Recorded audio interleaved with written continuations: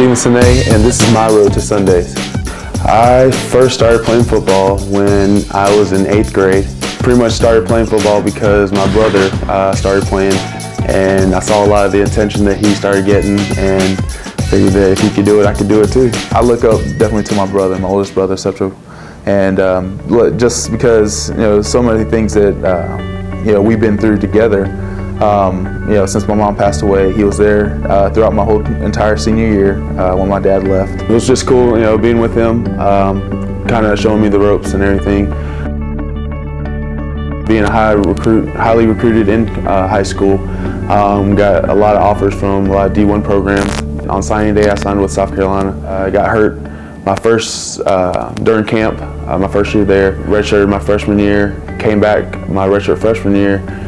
Played all 12 games, started 2. After that season, going into spring ball, I came out as a starting left guard, but just a lot of things didn't really mix for me at South Carolina. Really wasn't happy with the whole situation.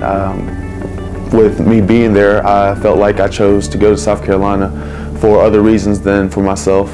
So I left the team, I left South Carolina, and I went out to Kansas to Dodge City.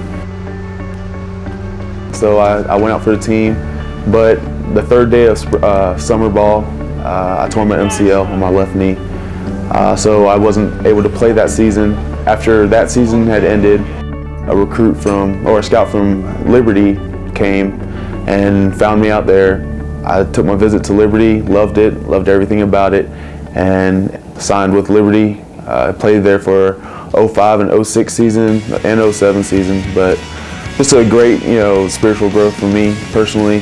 Just the atmosphere of the university, the people around me, the people that I met, the connections that, with the players and everything. It's just an amazing experience. Stephen Sene is a great story. If you look at his background, he's a guy who had an opportunity to come in at South Carolina as a redshirt freshman and start at left guard.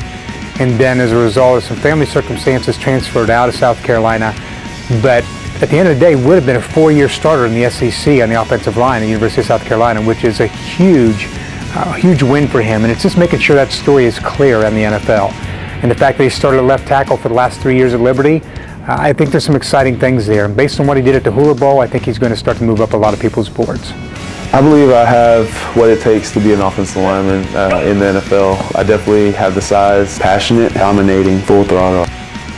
The way I look at it is playing football, and I've been playing football for a long time now. I know that the stakes are higher, but it's just a transition from college ball to NFL. All right, we were just on live, showing you all Steve's money. He was talking about how he was in the league. He was all excited, over $1.5 million. But you know what happened to this guy? My lowest hour. Pitiful face. Let me tell you what happened to this guy. He got rich, and he got involved with the wrong people. He married some chicken head that didn't really care about him. Look. All she wanted was his money. Look, all this right here. And now, divorced. He loses all of his cash.